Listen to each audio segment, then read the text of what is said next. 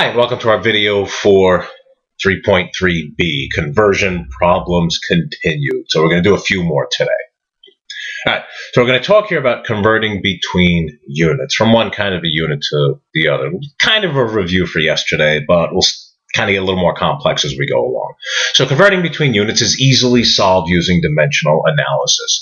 You don't have to think anymore, do I multiply or do I divide? Because if you follow these steps, it'll really be a piece of cake. Okay, so we're going to convert 4.6 milligrams to grams. You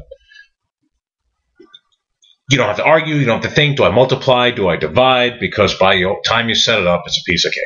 All right, so right over here, 4.6 milligrams, and all the way over here equals a certain number of grams. What you want over what you got.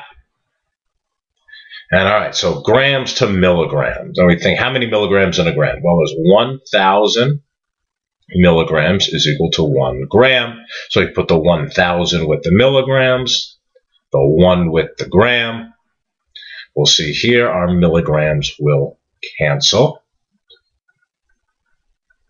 And we can see here that we have to divide 4.6 divided by 1,000.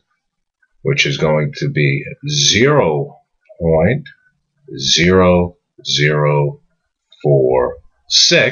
or if we're going to do scientific notation, 4.6 times 10 to the negative 1, 2, 3.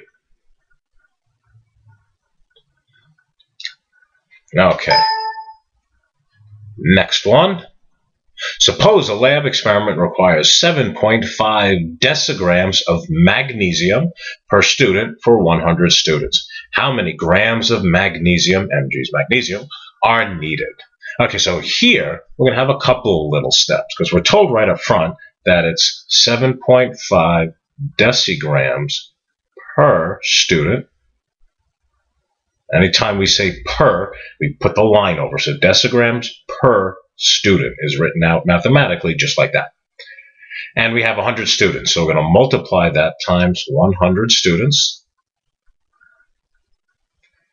All right, and we see here our students cancel, and we have 7.5 times 100, which is 750 decigrams that we need to start with. All right, there's an extra little trick in there for you. All right, so now we can set up our problem the way we've been doing. 750 dg, decigrams, is going to be equal to how many grams? Well, we do what you want over what you got. So we say grams over decigrams, and it's 1 gram is equal to 10. Come on, computer, cooperate. There we go. 1 gram, 10 decigrams, 1 gram, 10 decigrams. These will cancel. And we end up with 750 divided by 10 is equal to 75 grams. Want to do some more? Well, we're going to anyway.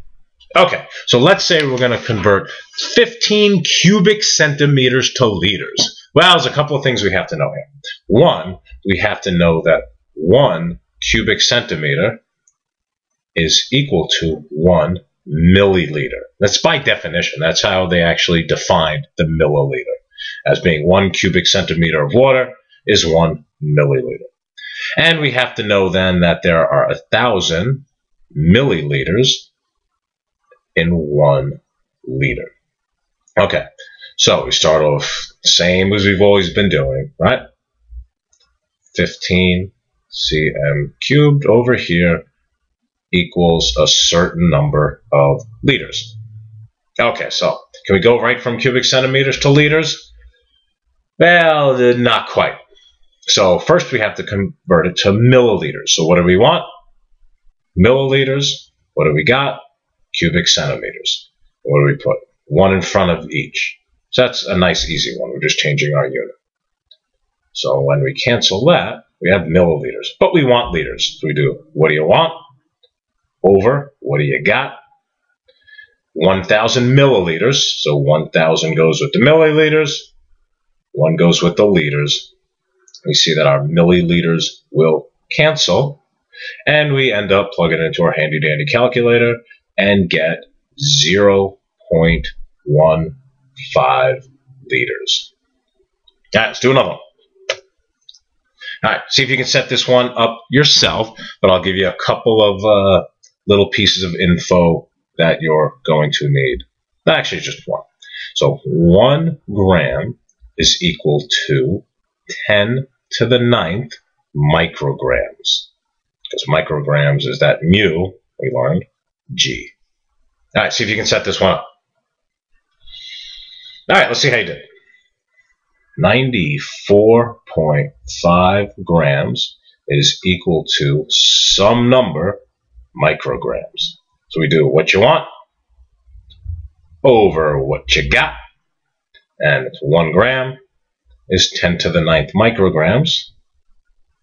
Okay, you can do it however you need to, plug it into a calculator, do it in your head, but we end up with 94.5 times 10 to the 9th, which becomes 9.45 times 10 to the 10th micrograms. All done? Nope. All right. Here's another one. Sometimes, as you saw on the slide before, you might need more than one conversion factor when you can't go directly from one thing to the next one. So let's say you're going to convert 0.73 centimeters to microns or micrometers, right? You don't necessarily know exactly how many microns are in a centimeter, but we know how many centimeters are in a meter, right? How many centimeters? 100 centimeters is equal to 1 meter. And then we also know that there are 10 to the 9th microns in 1 meter. So first we'll convert it to meters, and then we'll convert it down to microns. So like always, see if you can set this one up. There's 2 steps, and then we'll see how you did. All right, here goes. We have 0.073 centimeters. And all the way over here, micrometers. So first we got to convert to meters. So it's what you want. Meters over what you got. Centimeters. And then from meters, we're going to be able to convert it to micrometers. So we're going to do what you want over what you got. All right, let's figure out our numbers. So there's 1 meter to 100 centimeters. So it's 1 meter to 100 centimeters. There's 10 to the 9th microns to 1 meter. 10 to the 9th to 1. Let's check out our units. Centimeters, centimeters, meters, meters. Awesome. Oh, I forgot to leave my little line here, so I'll write it above. Cheat a little there. So it's 0.073 divided by 100 times 10 to the 9th. Plug that into your handy dandy calculator, and you end up with 7.3 times 10 to the 5th. All right, we'll do one more for today. And here, we're going to convert 45.4 centimeters to miles. I wonder where I came up with that idea. Well, we know how many centimeters are in 1 meter. That's 100. We know how many meters are in a kilometer. That's 1,000. Meters is equal to 1 km, and we know how many miles are in 1 kilometer, or either way, it's 0.6 miles is equal to 1 km. So we're going to have a 3-stepper here. So we have 45.4 cm is going to be equal to some amount of miles. All right, I got to be careful here to not write too big. So, first thing, I want to go from centimeters to meters, because I don't know exactly off the top of my head how many centimeters are in a kilometer. So what you want, meters over what you got, centimeters. So that'll help me get rid of my centimeters. So I know meters to kilometers. So what do you want? km over how many meters. That'll leave me with kilometers. And I know how many miles per kilometer. All right, let's plug in my numbers. 1 meter, 100 centimeters.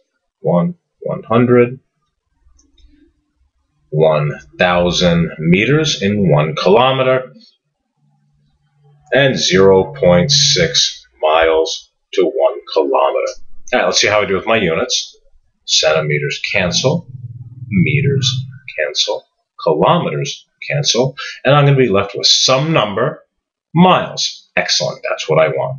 So now I can plug into my calculator 45.4 divided by 100, then that answer divided again by 1,000, and that answer times 0.6, and I'm going to end up with 2.72 times 10 to the negative 4 miles.